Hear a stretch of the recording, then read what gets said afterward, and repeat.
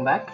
Adding a node. Adding a node is a two-step process. Until these two steps are finished, your newly added node will not be serving the traffic. So in the first step, a node is added to an existing cluster. In the second step, we'll do rebalance, which means whatever active and replica vbuckets were previously distributed across the cluster are redistributed across the superset of nodes created by the addition. Superset of nodes means you may add one node or a couple of nodes at a time to the cluster and do the rebalance, right? So make a note of it. Node will not be taking traffic until rebalance. Rebalance after adding a node. So these are the things that will happen during the rebalance. The vbuckets are redistributed across the cluster. The node is provisioned within the cluster and ready to accept traffic. And also cluster map is pushed to all the connected clients. So whenever you add a node or remove a node, cluster map will be updated and pushed to all the clients. Rebalance is never ever automatic. You will have to explicitly invoke it via UI or CLI or REST API. One point to mention here, when adding or removing nodes that do not host the data service, no data is moved, which means when you are adding or removing index service nodes or query service nodes or any other service nodes, there will not be any data movement. Therefore, nodes are added or removed from the cluster map without data transition. So only cluster map will be updated in case if you are removing any other service nodes apart from data service. Add a node and rebalance with CLI. So this is the command to do that. Server add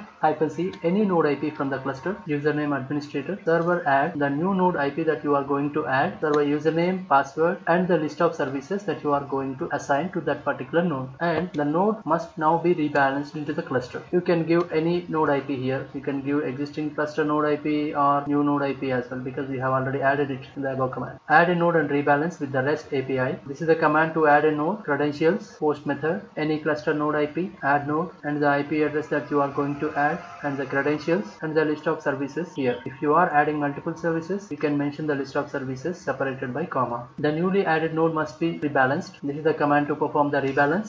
Join a cluster with the REST API. This is the command for that. Credentials, post method, cluster IP, port number to join the cluster, and the new name with the credentials and the list of services that you are going to assign to this particular new node. Again, rebalance. This is the command.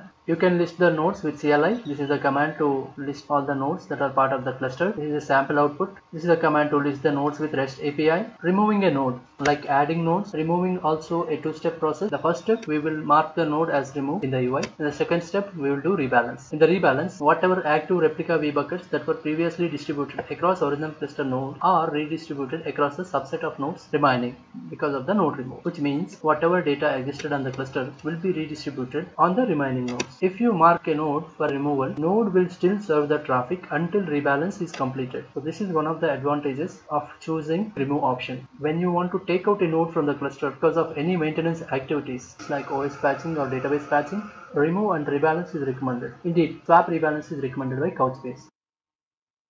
Remove a node using UI. Click on servers, click on that particular node which you are going to remove, and click on remove server.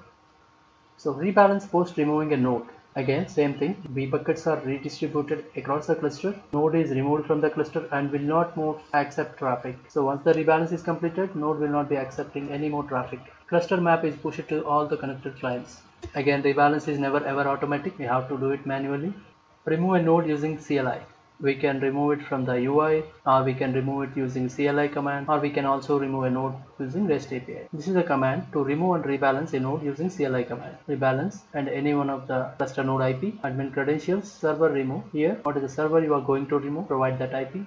Remove a node with REST API. This is a command to remove a node from the cluster with REST API and rebalance the remaining nodes. Credentials, post method, and then any cluster node IP, rebalance endpoint, -d, ejected nodes. In the ejected nodes section, you can provide the node IP that you are going to remove. In the next video, I will be demonstrating how to add a node and rebalance, how to remove a node and rebalance, all these things.